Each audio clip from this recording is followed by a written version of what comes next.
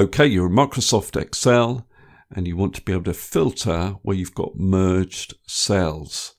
So for example, at the moment, it's not going to work properly. If I filter for a particular region, I only see one of the branches, not all of them.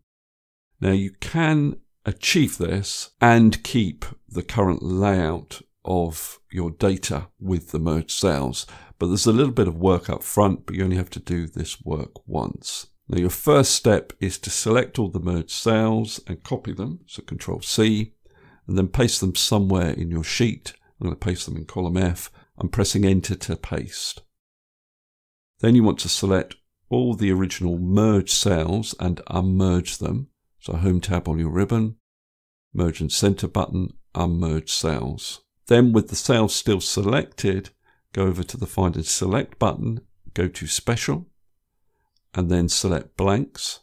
Click on OK. In the formula bar, type equals, and then what I'm going to do is I'm going to select cell A3 because that's the first region name that needs to be copied down into blank cells. Now, instead of pressing Enter, use Control Enter on your keyboard, and that will copy all of the region names down into those blank cells.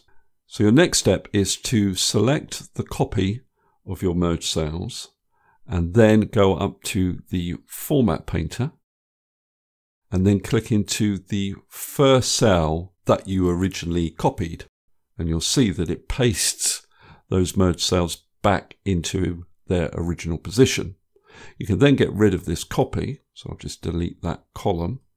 And now, if I filter on Midlands, it shows me all of the branches within that region. Okay, that's all I wanted to cover in this particular video. Hopefully that's useful. If it is, please give me a thumbs up and subscribe, and I'll see you next video.